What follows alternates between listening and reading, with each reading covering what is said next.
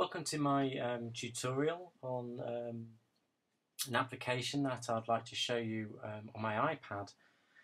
And it's the first one of these I've done, so it's very experimental. I've not done this before. I'm hoping this will work.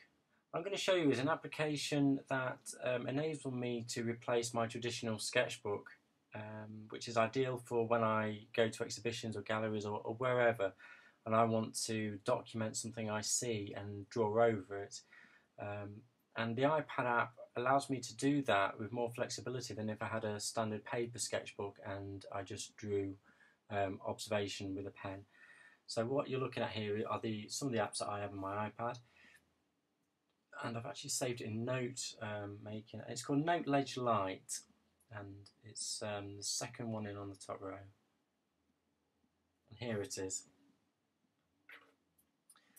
Now this application is very versatile, although still slightly limited. It's one of the best ones I've found.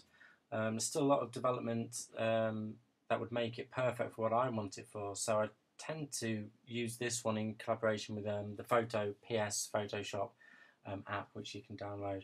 I can't remember how much this one costs. I have a suspicion it might be free, but if not, it was one of the lower priced apps.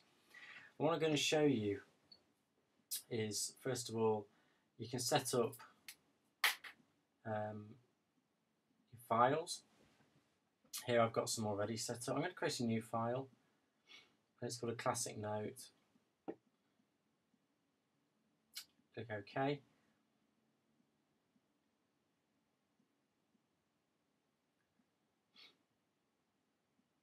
If I double click on it, and that's my first page, and you can see it's page 1 down the bottom. I can go to the next page, 2, 3, so you can navigate through. There's also a preview. This is an old notebook that I've used. I'm going to select the first page. It's just a demonstration. What's great about this is if I see something, and I've got here just a silly little thing on my desk, what I'm going to do is open the media down the bottom left and click video, take a video. As you can see, it's a Mr. Potato Head Star Wars character.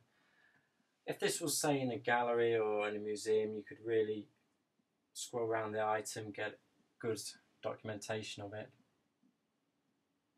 It would help if I click the play button. Okay, I can stop that and hit use.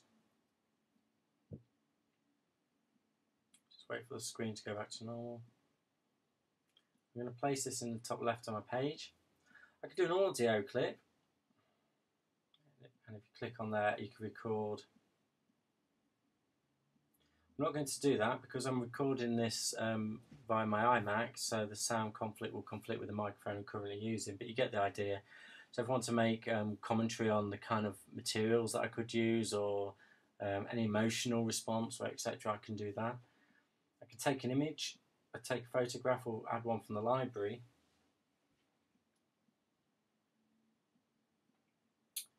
I can use that.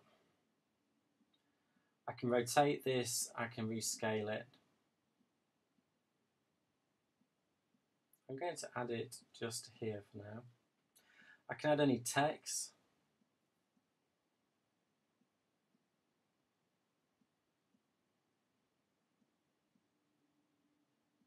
That I would like.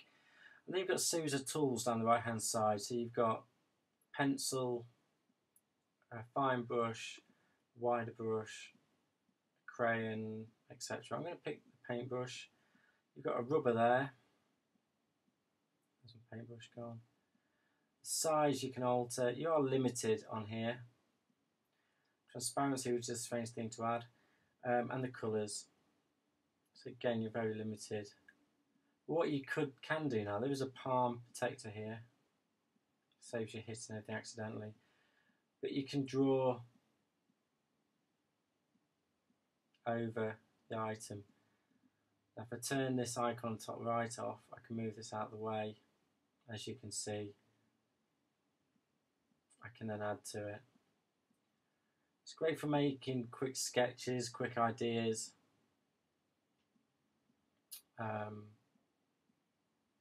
And that kind of thing. what you can do afterwards, you can actually email it. If I click on this, so you can save it. You can save it to the cloud, Dropbox, etc. You can email it. Although if you do email it, you can email it a PDF or a note or current page. The videos don't work depending on how you do it. I've not shared anything to Facebook yet. So you can email the notes, and if someone's got this out, they can open it and see the full interaction on it. So it is very limited. The tools are a bit naive. There are a lot more packages that do actually work better as a sketchbook, but they don't have the audio or the video capabilities that this has. So this one is actually quite useful. If we go back into files, I can actually edit this one. I can add a new cover. I'll add it from the library. I can rename it. So you can build up a number of different books, and you can see on the 17th, for example, it's red. If I click on there, it should. Saying that it doesn't. I thought it would open up the ones on the 17th. Oh, these are on the 17th. Today's the 18th. Right, so I needed to create a new file in the 18th. So all these were done yesterday. And you can go back into them and keep building them up. Let's see what else is on here. So these are just trial ones that I've been doing. But you can see the potential this has.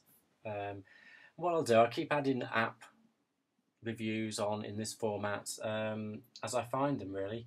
I'm still on the search for a brilliant sketchbook app that gives me a load of tool features and also video, audio and image manipulation capabilities.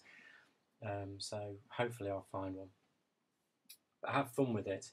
The app again was called Noteledgelite, and you saw a pop-up at the beginning saying you can buy another version, which I'm guessing has more features on it, so I might try that out at a later date. But have fun.